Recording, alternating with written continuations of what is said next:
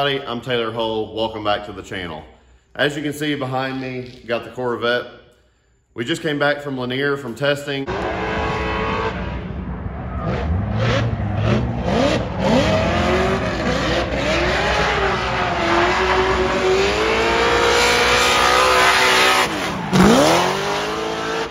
Everything, well, it's probably going to sound like it didn't go well, but it actually did go well. We had power steering fail. That's what ended up putting us out and kind of killing us for the day because one of the hard lines broke and I didn't bring all my spare parts with me, so shame on me. But power steering failed. We had an injector, I think, gum up and fail, which is a byproduct, I believe, from the car sitting over the winter, and had a little bit of fuel in the bottom, and I think it probably just got gummed up and failed. So we got to get a new set of injectors. We're going to replace those.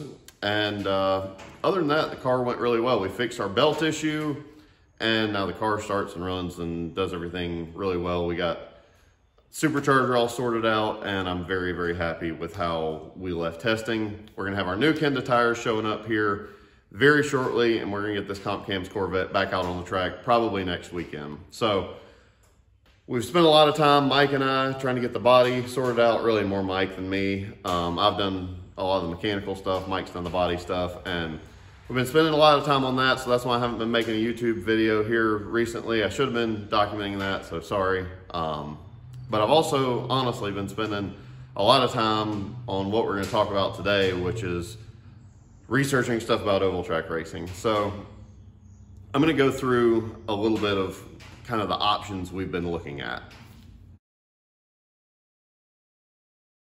First option is what we call an outlaw late model. So a lot of the time what these are, well, all the time, they're straight rail late models, which when we talk about a straight rail late model, it means the left side, excuse me, the right side frame rail is actually straight. Pretty interesting car.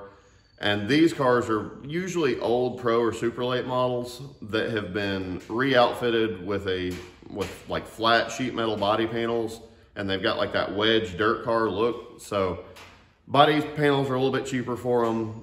The engine package is somewhat similar to what it is in a pro late model, which is a crate engine, usually a 604 crate motor. And when I say a 604, that's not the cubic inch, it's the GM part number.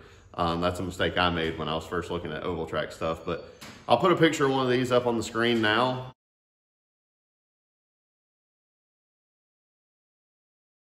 They're pretty interesting cars. They run at 5 Flags down in Pensacola, Montgomery, once or twice in Nashville, and down in Cordele. So pretty regionally to where I'm at in Atlanta, which is nice that it's close to home. So that's definitely an option that we're gonna look at. They're typically 2 or 3 speed transmissions, and they run on an 8-inch tire, so they're a little bit more out of control. So a lot of fun car there.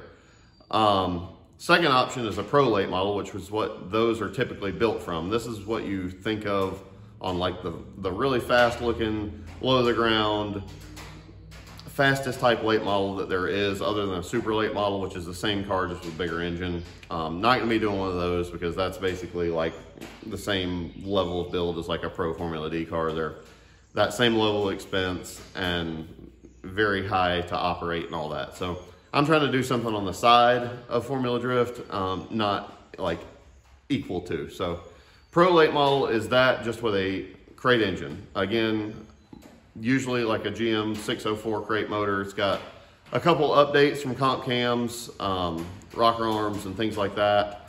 So that's what we're looking at for that. That's also like a 2 or 3 speed transmission, sometimes a 4 depending on where you go. It's on a bigger 10-inch tire.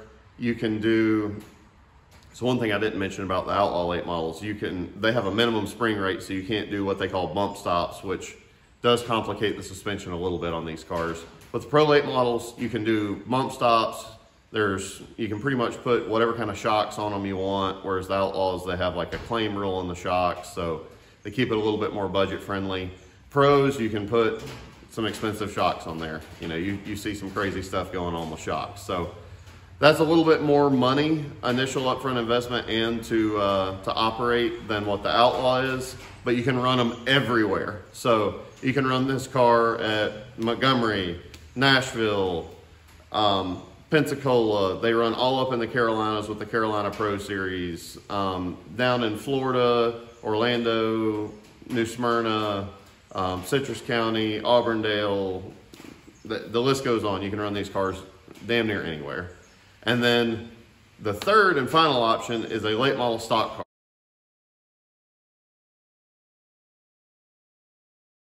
So this is like, you know, if you follow along late model based YouTube channels, channels like Landon Huffman's and Doug Barnes, they both run late model stock cars up in the Carolinas. So if you don't know, I went to school up in the Charlotte area. So that's something that I've been around, I've spent some time with. I love the NASCAR scene, obviously, you know, with my tributes to Dale on the Corvette and things like that.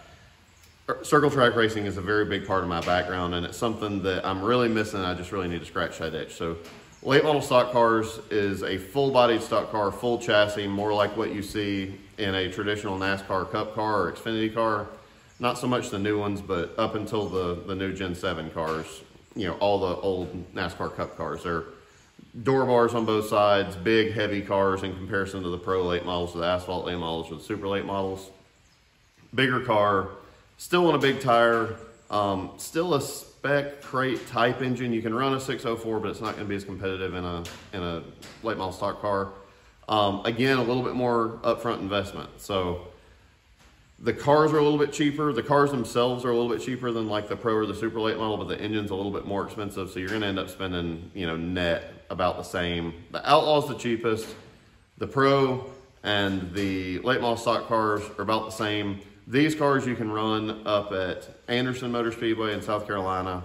You can run at Kingsport, Tennessee, Hickory Motor Speedway, Florence, South Carolina, as far as places close to me. And there's a bunch of other places in the Carolinas and Virginia, like Tri-County, Caraway, Motor Mile, South Boston, Langley, all up in there. And, you know, you've seen watching our channel that we drive to Seattle. So going up to Virginia and North Carolina is not a big deal to me. But that's kind of what we're looking at is, you know, what do you think we need to get involved in? What kind of races are close to you that you'd like to come watch us and see kind of how we progress? I want to do a deep dive into these kind of cars whenever we do finally hone in on what we want, and take you along for the ride for the prep of these cars and going to the races and what it takes to be successful. Hopefully we end up being successful in this type of series, and maybe we'll drag a few of our buddies along the way and introduce them to some circle track racing where they might not have been before. So let us know in the comments what you'd like to see us get, and if you'd like to come hang out and watch some racing. Thanks so much. If you haven't already, like, comment, subscribe. We'll see you on the next video, which will probably be this testing the Kenda tires. Thank you.